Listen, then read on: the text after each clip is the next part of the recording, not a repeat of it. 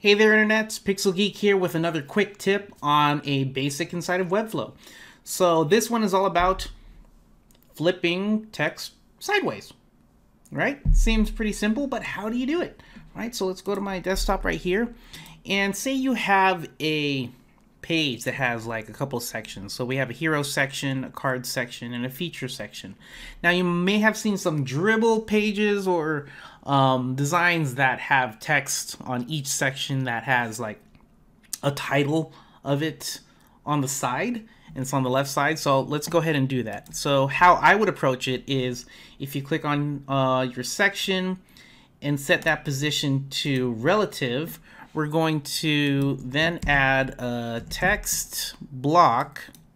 All right, so we've dragged in a text block, or Command E or Control E for quick find. And let's go ahead and replace the text with, let's just say welcome, and let's style it a little bit. Let's make it big, like 32, make it bold, and let's make that a little bit transparent, kind of like that.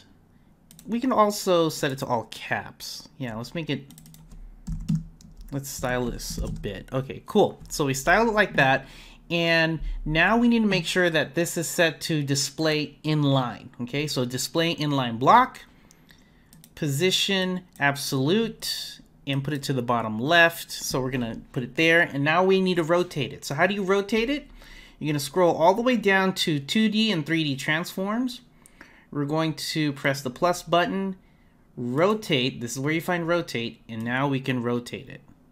And there we go. All right, so we can rotate it to negative 90. But if you notice, look at that, when I rotate it, it goes into the second section, and I don't want that. So the best way to handle this is to play around with the transform origin. Now, if you look, if I'm rotating it, the transform origin, or the anchor point, or whatever you want to call it, is in the very center. If you look right here, the very center of this block is where it's rotating on.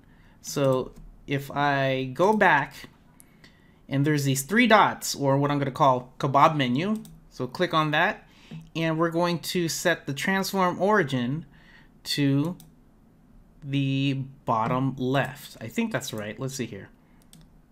Yeah, so if you notice, the bottom left, it's anchored to the bottom left of the box, and if I rotate it, cool. So I can go ahead and negative 90, and we don't see it, but that's okay. We can push it in more using this left side in the position, and there we go.